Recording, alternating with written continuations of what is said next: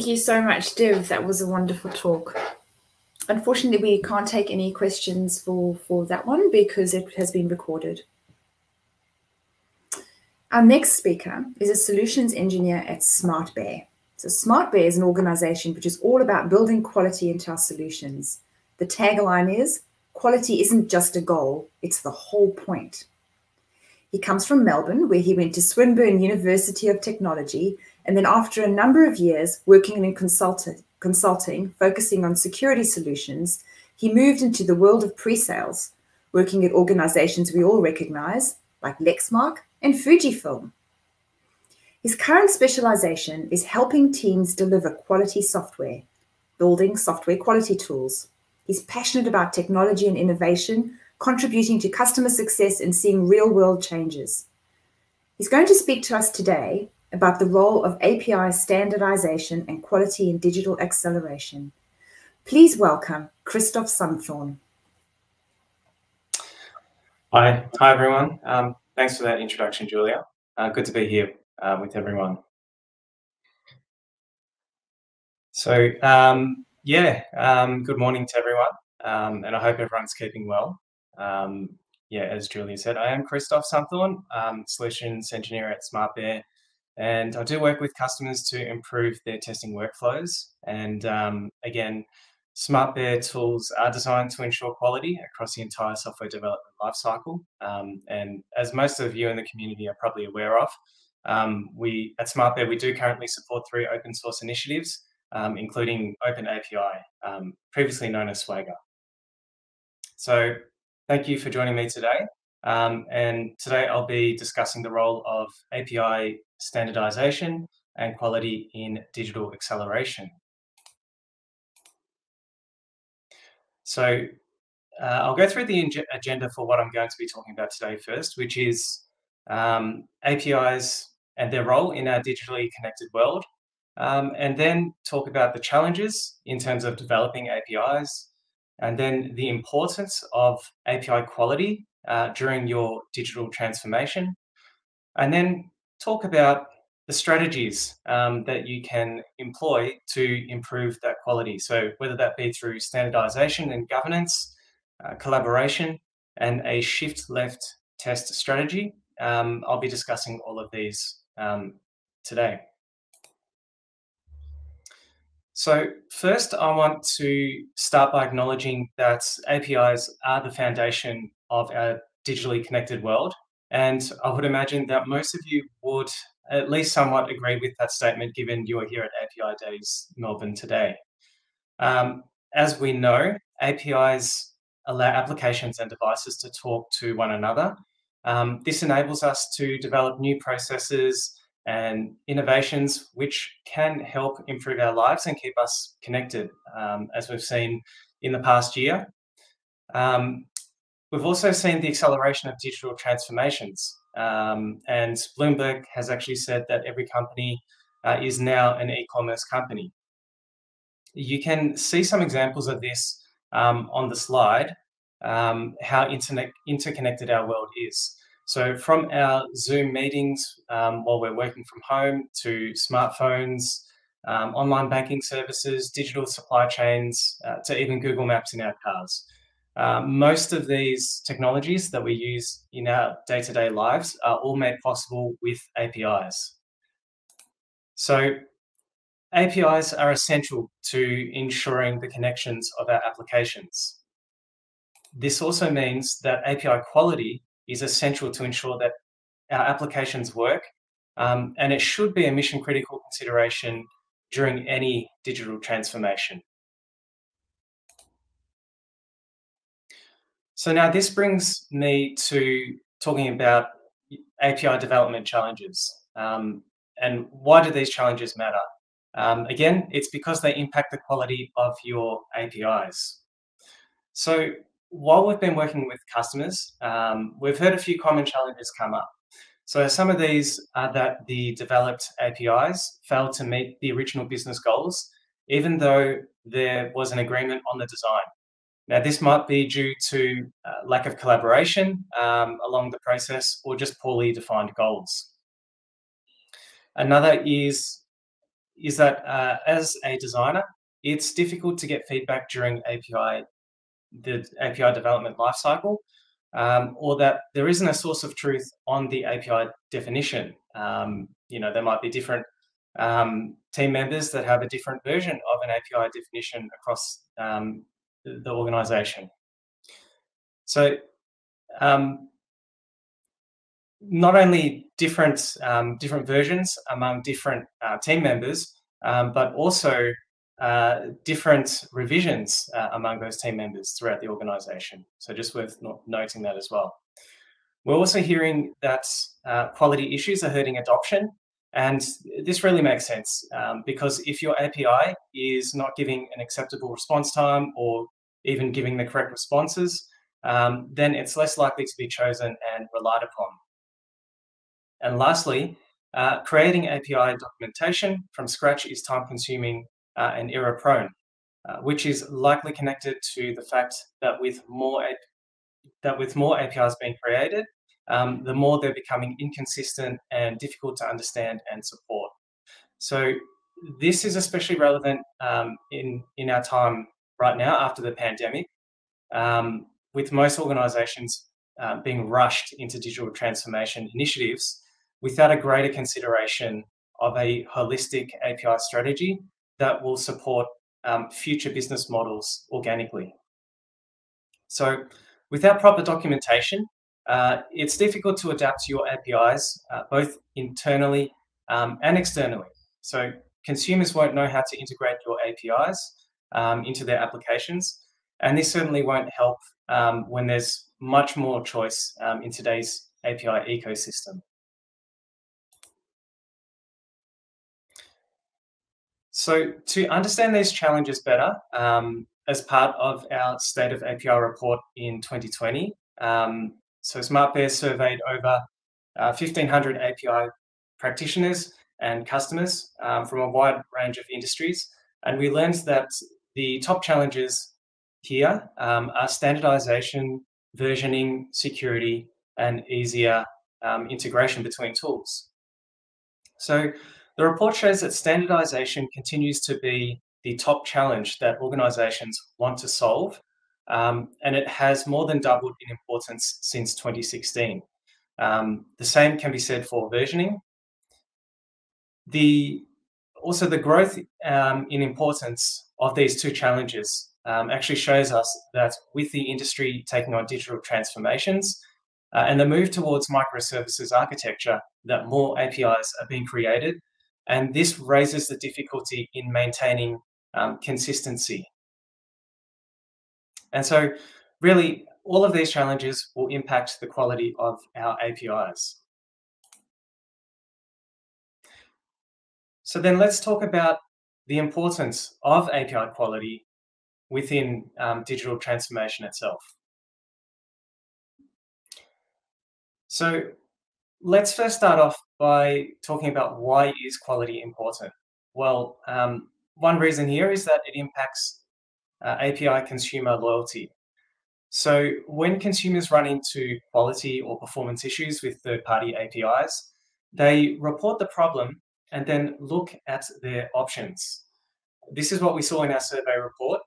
So compared to previous years, there's a trend that API consumers are less loyal to the APIs they work with when faced with performance issues. In 2016, only 30% of respondents said that an issue would lead them to look for a permanent alternative API provider. Their instinct instead was to review service level agreements. However, in the years since, service level agreements have decreased and the willingness of consumers to look elsewhere has increased to 34% in 2019 and 37% in 2020. So with COVID, we haven't had a chance to run the survey in 2021, but we can sort of see the trend forming here. So that brings us to why are API consumers less loyal? It's likely a result of more competition in API marketplaces, plus a high demand on API reliability as tools and systems become more connected and dependent. Downtime of a third-party API can also translate directly to lost revenue because of poor experience for consumers and the services they offer. Aside from customer loyalty, poor quality or poor functioning APIs within an organization can result in interrupted business operations, data corruption, security breaches, or even downtime. And when siloed business units can't work together in a larger business process, this also stifles innovation and efficiency internally. So we can see that quality is essential with APIs. And now this is where we can talk about standardization and how that can help. So we'll discuss now some strategies that you can employ in your API development framework to improve the quality of your API. So this is where the value of the API definition comes in to help with standardization. So the definition helps define and describe the features and behaviors of the API to be designed. Now, the best way we can think of an API definition is as a blueprint for your house. So if we think about that example, it would be pretty unconventional to start building walls and windows to your house without knowing if there was going to be a toilet or a sink in the way in the future. So it makes more sense to plan the design and agree on the design before we start construction. The same concept can be applied to API development. Now, in the real world, it's unlikely that we finalize an API design and no further changes are made during the development. But having a definition can certainly go a long way in keeping consistent and always understandable design philosophy. One industry standard for defining RESTful APIs is the Open API Specification, formerly known as Swagger, which is also supported by SmartBear. It allows end users to understand how to consume and adopt your APIs, and it's also language agnostic and readable by both humans and machines. Now, one benefit of API definitions is that sometimes what's forgotten is you have the ability to have parallel work streams. So I mentioned in the agenda that I would talk about the shift left test strategy. So this is where this comes in. So with your API definition, you can start building test cases and create virtual web services all before your coding starts. This ensures that testing for quality starts earlier within your API development lifecycle and helps reduce that release cycle time.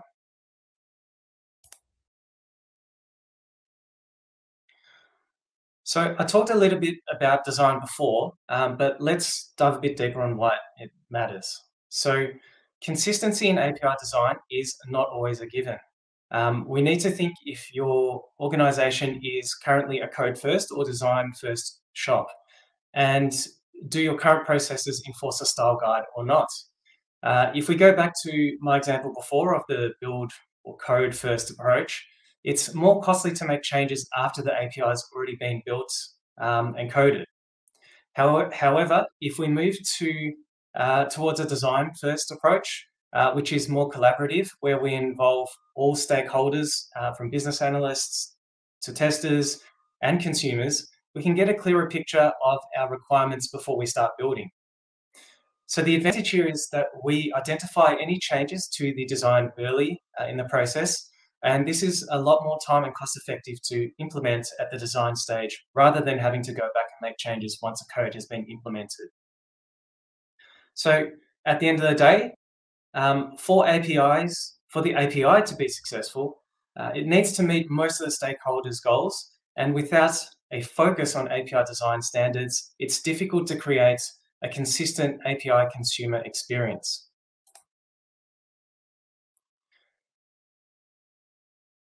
So another point is that API adoption is tied to consistent design. So if an API is to be used, consumers need a guide to help them understand it. So what is the data that the API is providing? What functionality is it providing?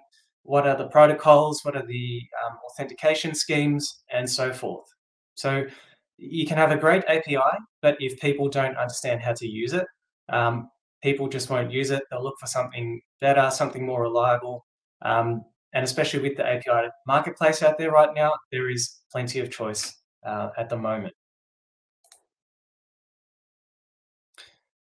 So let's summarize the strategies to improve quality through standardization and governance.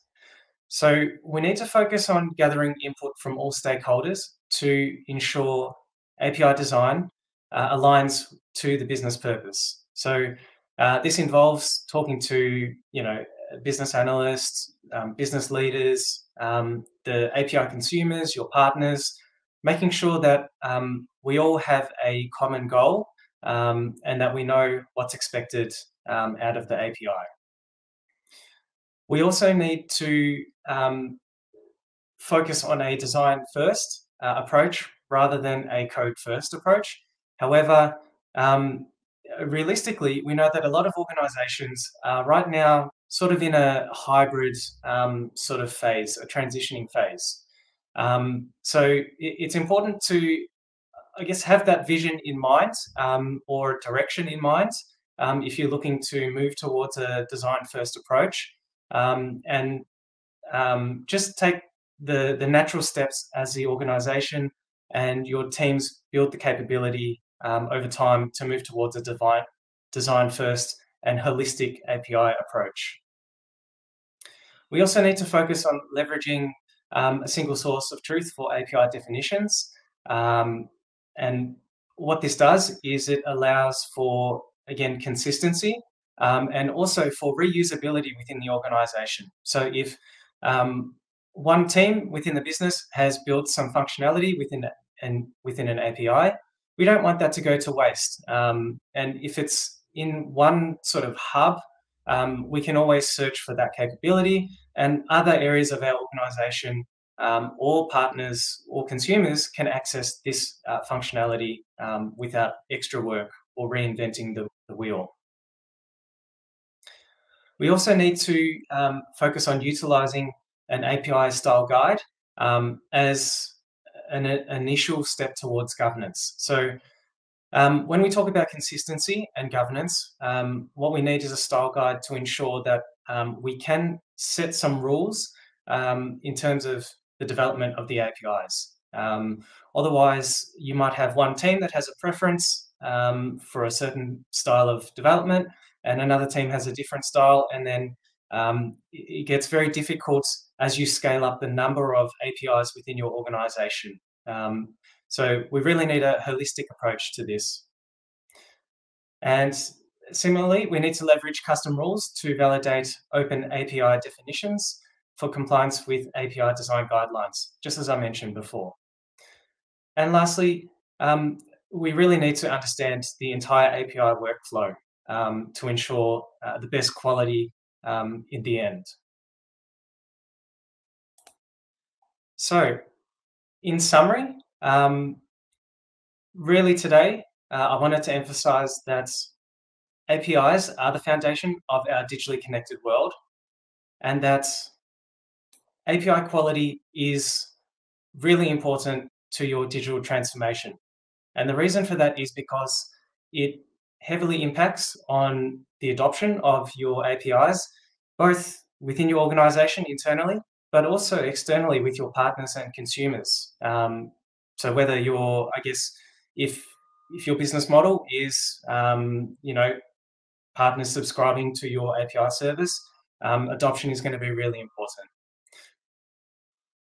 API quality also impacts on business operation downtime and revenue lost, not to mention security risks involved with poor quality APIs. And also having the ability to adapt to new business models. Because if you have poor quality APIs and you don't really have an API strategy, what happens is you're more likely to have an ad hoc approach. And this is when you need to adapt to new business models, it really is difficult because you'll be going through let's say, old API documentation, and then trying to figure out how to build these new capabilities.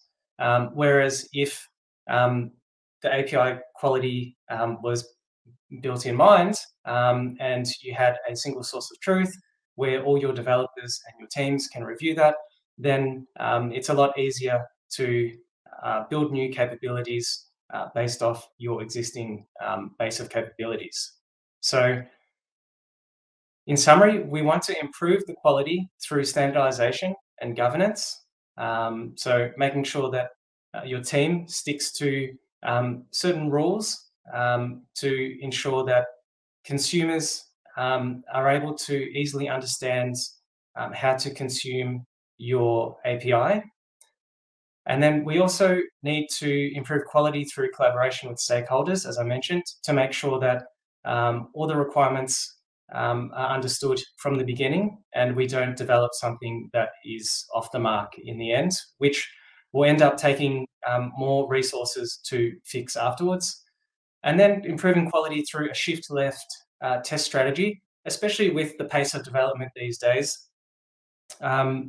We really need to try and do more parallel testing when available, and you can do that through API specifications without even having the API ready.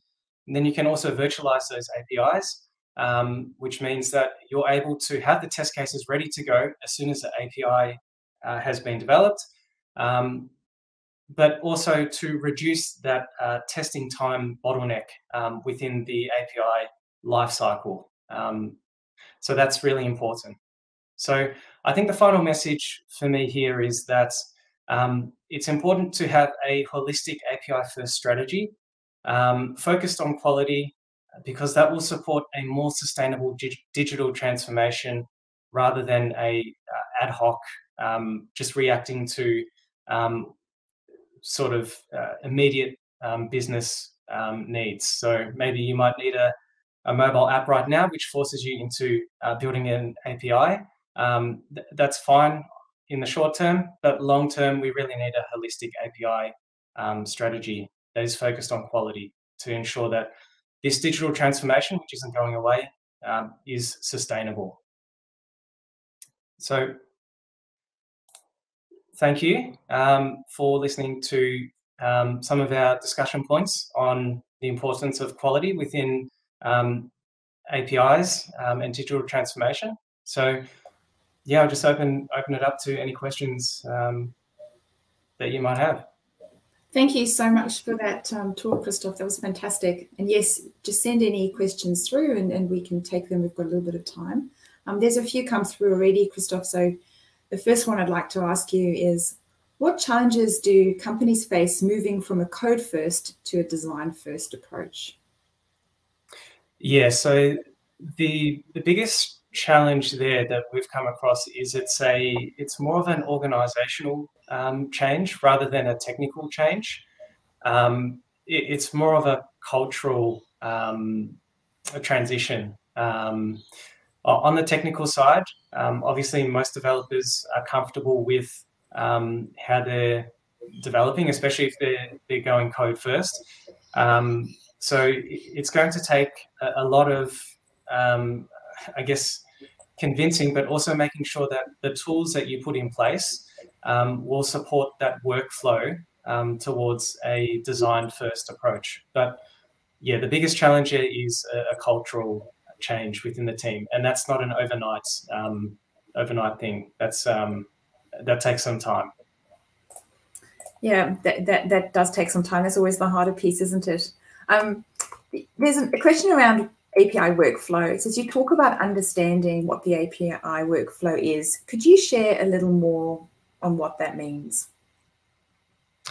Yeah, so with the API workflow, that would be talking about, I guess, the workflow in terms of development within your organization from beginning to end, so the life cycle. Now, I think I might have a slide, so I'll just have a look here. Let's see if I can show you something. Okay, no, I don't think I have a slide at the moment, but let's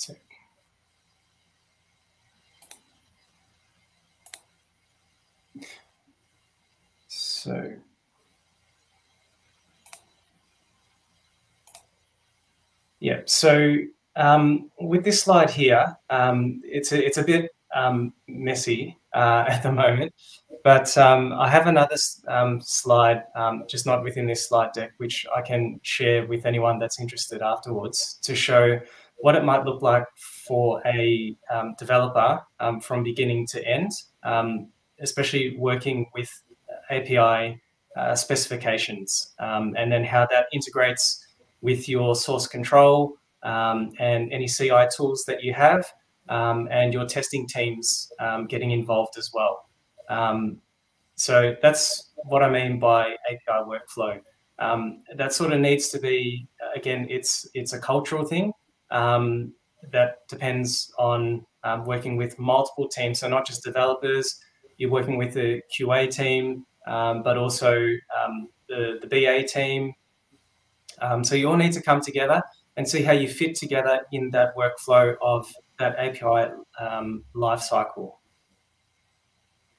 This is really a whole of organizational, isn't it? Get everybody together to look at that change. So yeah, one more question. Yep. Why do you think that companies are still talking about digital transformation? Aren't we already there?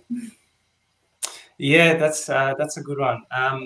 Yeah, we've been talking about, seems like we've been talking about digital transformation for quite a long time, and especially in the past year with the pandemic around the world.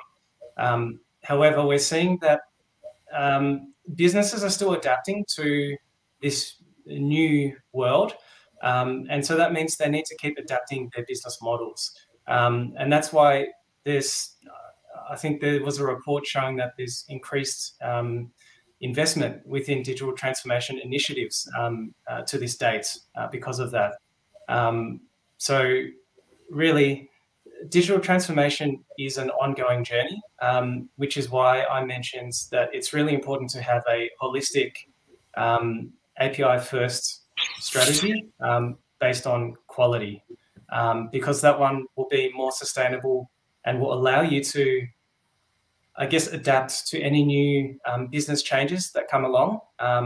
Because if you understand what you have in your organization and you know your pathway, you'll be able to just build on that and pivot really quickly, rather than scrambling to adapt just ad hoc built APIs that you've just cobbled together to, you know, bring out a mobile app, for example.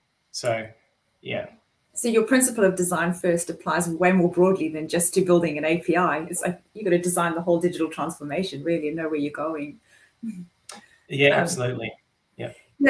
So shift left has been a bit of a mantra for a while. It's starting to be, you're hearing it more and more. Do you see more organizations heading this way? And what challenges or resistance do you see them experiencing? Yeah, we're definitely seeing shift left a lot more, but it has been around for a while, and normally we think of it as something for smaller teams, but we're starting to see a lot more larger organizations take on this principle now, because they're able to see the benefits in terms of the reduced release cycle times, and also being able to catch those bugs early on within the development lifecycle. And so that reduces a lot of effort. So it is something that is coming up quite a lot, and with the automation tools that are available these days, it is possible to implement that. It's just a matter of, I guess, having the right champions within the organization to support that initiative within the QA team, because it can be quite easy to get stuck in the old ways of just continually, let's say, performing manual testing, or just testing later on in the phase after everything's complete. But there are tools available now, as we've seen, that will allow you to do more parallel testing or move it a lot earlier. And is your recommendation that it starts right up front? So before the APIs are built, test against stubs and, start getting that test suite going as you're building the code? Yeah, absolutely. Because what that means then is your QA team can start building the test case before the API is complete. And then once the API is complete, the testing time is drastically reduced because the test case is already there. And it can also be, part of a continuous integration pipeline as well. That's all automated as part of your build process. So yeah, it makes a lot of sense today, especially when, we need releases ASAP. Things are changing too quickly these days. Absolutely right. Thank you so much, Christof. That was just a very interesting talk, and it's been wonderful having you here with us today at API Days. You're welcome. I'm good to be here. Thank you. Thank you.